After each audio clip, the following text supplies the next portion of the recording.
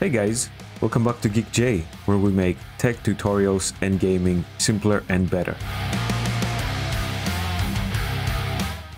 Today we'll be tackling the complete clean removal of the AMD drivers using Display Driver Uninstaller or DDU and AMD's Cleanup Utility in safe mode, so our systems are going to be crystal clear of anything in regards to AMD drivers, and we will then install the R.ID Community Multi-Kernel Drivers.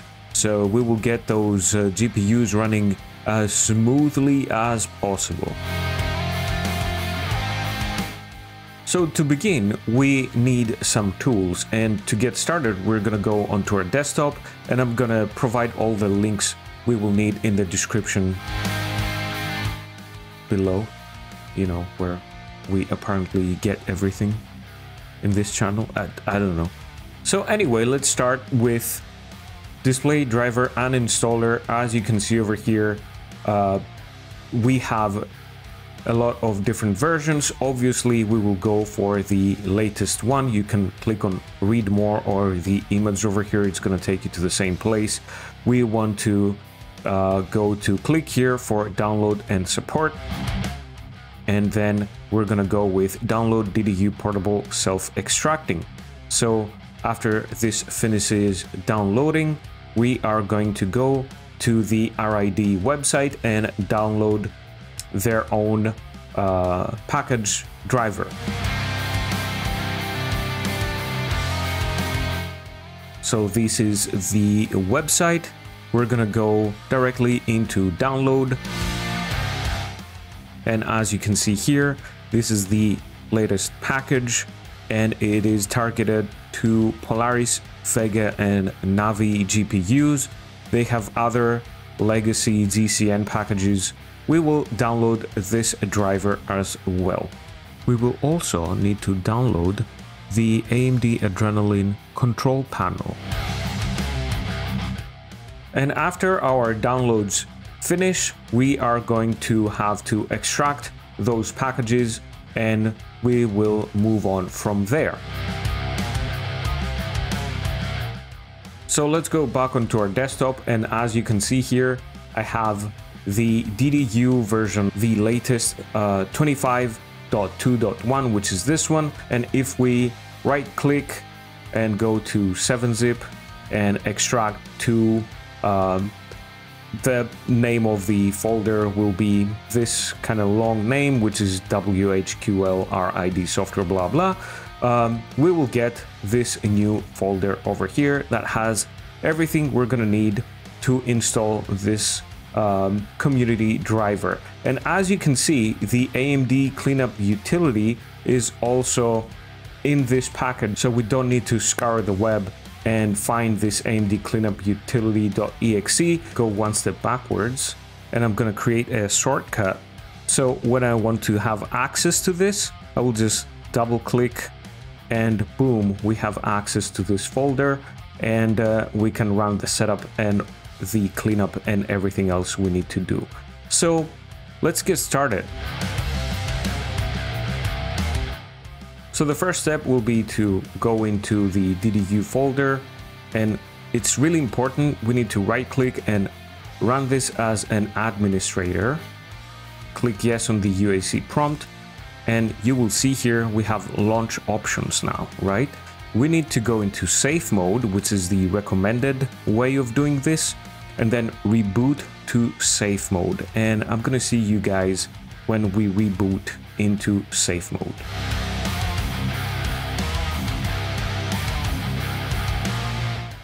We will now need to select a device type, and the manufacturer is usually auto-detected, and then click on clean and do not restart. This will take some time, and your screen might go black sometimes, but it will go back, and then we will run the AMD Cleanup Utility.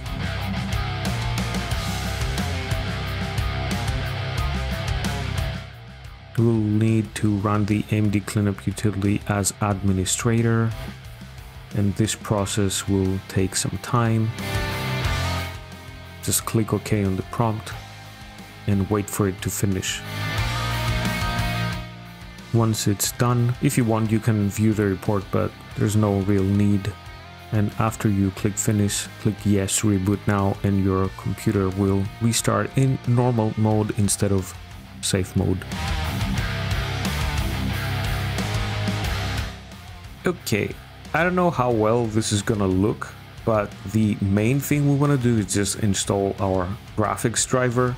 So let's go ahead and do that. So from this extracted folder, we're just gonna run this setup.exe. Click yes on the UAC. We'll be prompted with this. And from here, we're gonna select D and then press enter to disable the music, and select the number 1, just type 1 and then press enter to start the installation. And by the way, this is future John, because while I was recording this, it was installing the driver, so obviously the audio got corrupted, and it kind of looked weird and sounded also weird, but I was kind of able to salvage the installation video but not the audio. So yeah, after it detected our hardware configuration, we're getting these two options. I'm gonna select the standard profile and then move on to the next options. And over here from the driver preset, I'm gonna select the 25.2.1 consumer for Navi Arc. And here we're gonna select the core driver mode. If someone is planning to use a lot of emulators, I would suggest you use the minimal driver level optimization. But in general, the core would be my suggestion for everyone else. Over here, I'm gonna go with the factory AMD kernel parameter configuration, because even if we've in the past configured our kernel, it's best to start with a clean slate. So the kernel configuration happens after the driver installation, so I think it's best practice to just go with factory AMD, and then if we want to actually implement any of the kernel configurations that are offered from this package, we can do so from the command window we are using and the options that are provided. Over here for the desktop or mobile switchable, we're gonna go with AMD default, and we're gonna do the same for the ultra low power state option under it. We're gonna go with the defaults by AMD. The driver branding mode, I will go with the Adrenalin red. There is nothing else to be gained, just a color scheme, so I don't really care about that. I'm gonna stick with what I know and like. For the software package, you can choose 2420 or 2410. I mean, they say the last released DVR support was the 2410 version, but 2420 also works. And I think we did eventually go for the 2420. We're gonna go with the classic control panel with Relief DVR and VR add-ons support. And finally, we're gonna go with advanced here for the software profile. Minimum, I would suggest you go with standard, so you have the tuning options, and advanced for, you know, extra options, I guess. So over here, we're pretty much done. We need to just type S on our keyboard and then enter. And after that, the driver installation will begin. But first we need to select the installation method. We're gonna go with the Microsoft installer and not the Snappy driver installer, as it's a lot better. But yeah, that's pretty much the driver installation. So next over here, after the driver installation is done, it's going to prompt us regarding the Adrenalin software installation. So it defaults to the classic package installation, and if we press S and then enter, it's going to check the AMD-ID folder it has created for the installation package. So after placing the downloaded package in this folder, it will be recognized and it will start installing, and we will soon have our Adrenalin software installed. So let's wait for that.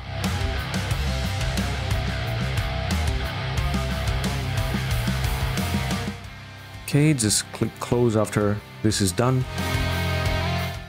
And the other thing I usually do is select the HyperRX overrider over here, and I usually go for option 2, which is Chill Anti-Lag FRTC Pro Scaling RIS and RSR all together. They can be enabled, so I'm gonna go for that one. Okay, the enablement is done. Usually this crashes OBS, obviously, because it disables and re-enables the GPU so it can like apply the tweaks to the kernel level. So that's logical to happen, so don't be alarmed. Your screen might flicker black for a second or something, and then it's going to be back to normal. And then what I really like to do is, if you guys play any kind of online game that uses any kind of kernel level protection, like any kind of anti-cheat, you will need to go to option 7 on the main menu and apply the Microsoft WHQL workaround for kernel anti-cheat related issues. If you don't do this, a lot of games will just lock you out. So I'm gonna do that right now. I don't know if that will crash the recording again, so I'm gonna keep an eye on that as well. But as you can see, we're going to be prompted with this multiple times, and we have to select install this driver software anyway, as many times as it asks us to do so.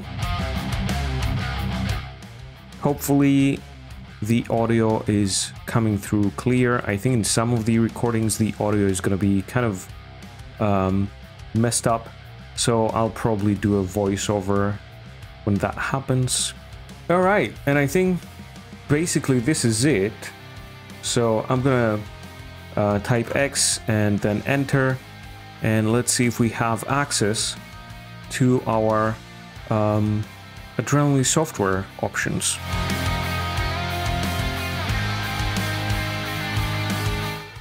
So I'm gonna right click and run the AMD Adrenalin software. We had a black screen for a few seconds there. Let's wait for a few more moments, and here we have it. I'm gonna click on skip this. I'm gonna clear everything over here. Gonna go into this cog on the right side and then into preferences and probably disable everything, tutorials, and I'm gonna enable the animations and effects because I kind of like the animation and effects. So after we've done this, basically we are done. And the reason we use these drivers, let me actually read some of the stuff. I'm gonna show you some of the stuff they have on screen. These are their key features, and I'm not gonna read everything they have on the website. I'm just gonna kind of TLDR it for you. So compatibility, they say it's kind of more stable and updated for older AMD GPUs that official drivers have dropped, so that's super nice. Common bugs and official drivers are fixed in the R.ID versions, most of them, not all of them, by the way. Community, this is a big plus for me. Driver development benefits from user feedback. Basically, this is what they're saying, and everyone can contribute and help improve the drivers over time. And if you join their Discord, they are now, again, pretty active. Security, I think it's a big benefit, and that's why they mention it on the website over here. They say they have a built-in WHQL support for better app and OS compatibility. Even with non-WHQL state, you can still play online games without issue. So that's really nice. They mention flexibility, which includes advanced tweaks beyond simple registry edits. long-term service packages keep older GPUs relevant while adding new features basically, so that's really nice. And if you go on Discord, you can probably find some of the not exactly I think changelog, but they have like a development highlights, and they mention various internal fixes for device IDs and GPU detection, improved performance in the GPU toolbox, and it's now faster at querying presets, reintroduced some missing AMD BD code display for advanced debugging, and addressed system freezing issues with MSI Afterburner on older GPU kernels. And also they have resolved a color corruption for DirectX 11, I think, issues, not only titles, but also if you used some kind of emulator and you selected DirectX 11, you would have some color corruption happening over there. And it was mostly happening on APU kernels if you were using those, so handheld devices or laptops and stuff like that. So yeah, that's it. You've now completely uninstalled and cleaned your system of any kind of old drivers, and you have installed the R.ID Community Multi-Kernel Driver. If you found this helpful, don't forget to drop a like, subscribe to my channel for more content like this, click on that bell to never miss any of my videos, leave a comment below where we apparently do everything for some reason, and give me your opinion, give me your feedback, and I'd love to hear from you. Stay geeky, guys. I hope you come again for another video. Don't forget to follow me on these other social media over here. We stream live on Twitch, Kick, and Rumble. I might do only Twitch and YouTube in the future. We haven't done a live stream in some time now, but I mostly try to focus on making these videos and on my health. Maybe we'll have a health update video at some point, because some people have been sending me messages about this. As always, thank you for all the love and support you show me, guys, and I'm gonna catch you on the next one. Bye bye. Bye.